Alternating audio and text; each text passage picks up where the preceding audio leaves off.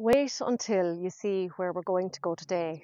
This is Moyne Abbey in County Mayo, a site where history, mystery and the supernatural meet.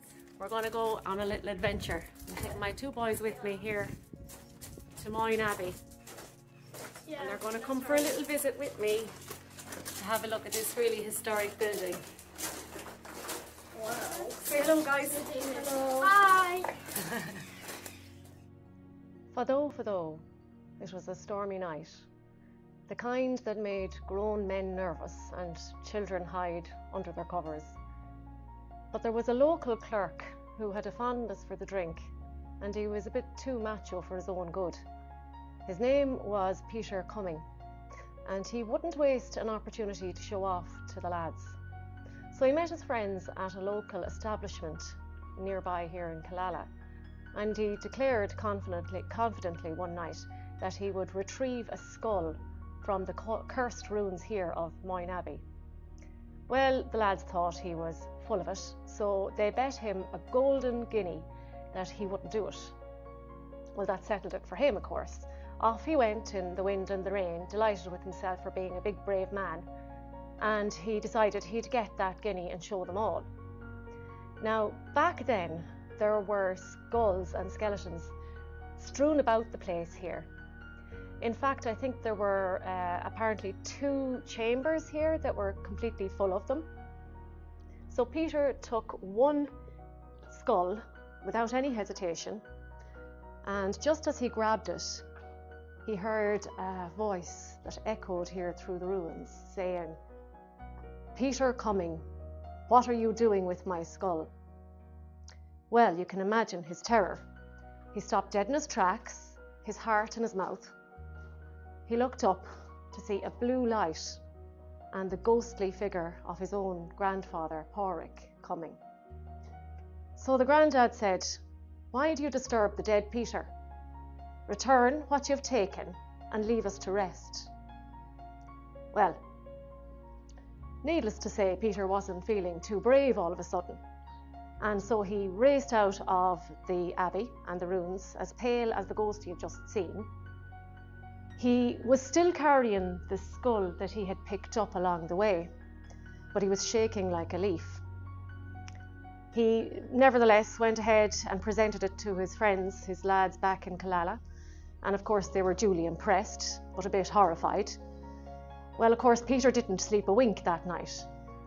And it wasn't long before he came back and returned here to the abbey to bury the skull, restoring dignity to the dead. He said he was sure somebody was watching him as he left the place, never to return. The experience left him a changed man, filled with a newfound respect for the supernatural and a respect for the sanctity of the dead. Not all tales of Moyne Abbey are so spine-chilling. This place has a very interesting origin story too. So the Franciscan monks who went on to establish it were searching for a long time to find a suitable location for their monastery.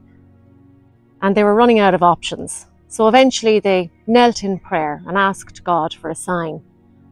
Now, a little robin came along and landed on the branch of an oak tree in this little plain by the River Moy. Now, the bright red breast of the robin was said to be stained with the blood of Christ, and that was a mark it earned for its valiant attempt to ease his pain during the crucifixion. That's according to legend. So anyway, this little robin led them to this lush green pasture here by the River Moy. Now, the monks saw that as a divine sign, and they declared, "God has shown us the site of our monastery." So then they established Moyne Abbey here, and it became a sanctuary of peace and spirituality. Now, didn't the robin choose the site very well? Because there was ready access to drinking water, and there were lots of opportunities for hunting and fishing. And it was also useful because the site was secluded enough to avoid raids and disturbances for many years. But just let's look at how beautiful this place is, even now, even though it's in ruins. Inside, there are rib-vaulted ceilings, ornate stone carvings, and the remnants of ancient frescoes that tell tales of devotion and artistry. And these cloisters, once bustling with monks, now serene, echoing the past. The west doorway was a Renaissance addition, and this beautifully crafted east window behind me has become emblematic of the whole diocese. There are famous people from history buried here too, including many members of the O'Dowd clan, including chieftains who ruled the land. I told you before about the O'Dowd chieftain who fell in love with a selkie across in Enniscrone. Now, a selkie, if you remember, is a mythical creature that transforms from a seal into a human. So that guy, or his family certainly, are said to be buried here. And if you haven't heard that story before, I do recommend that you go and listen to it tonight, because it's very relevant. But anyway, how did Moyne Abbey come to be a ruin like this?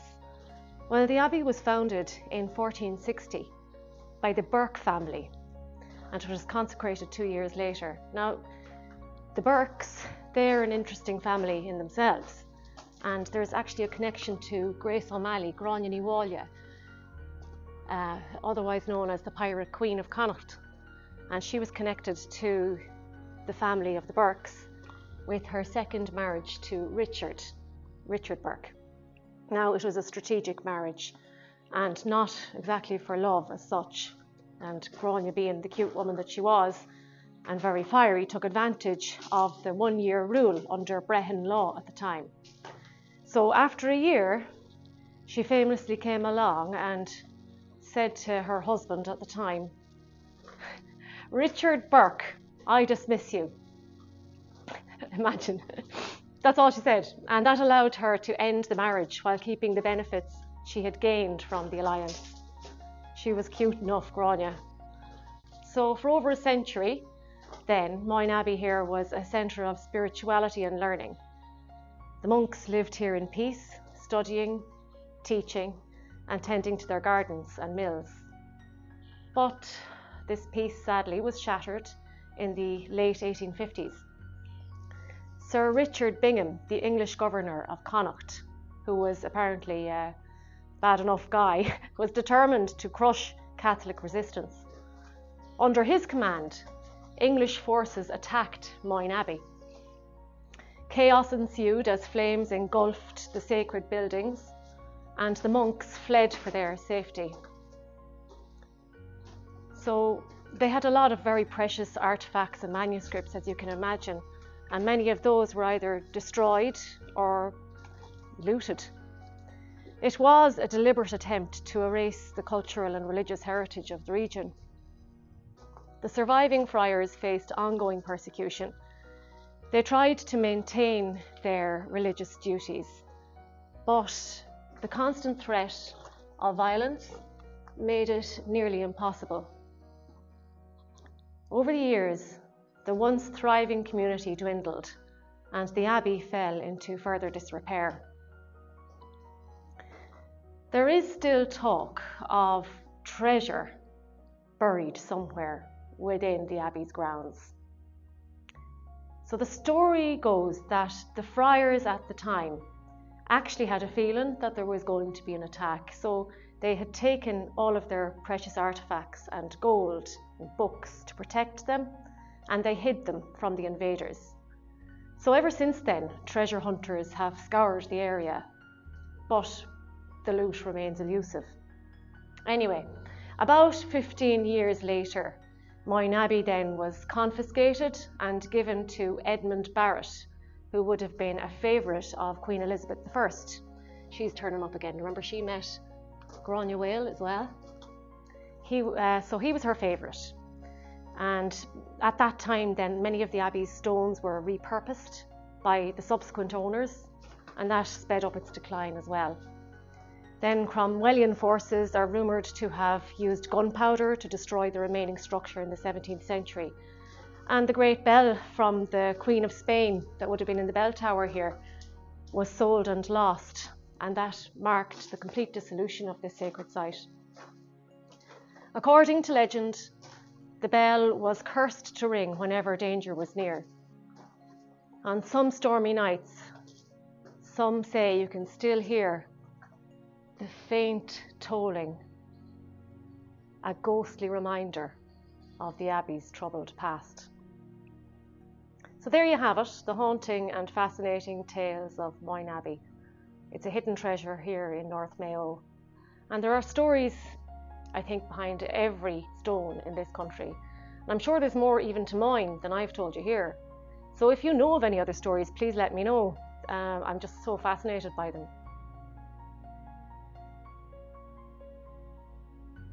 Subscribe to the Sleepy Scholar. Now, Bye. bye.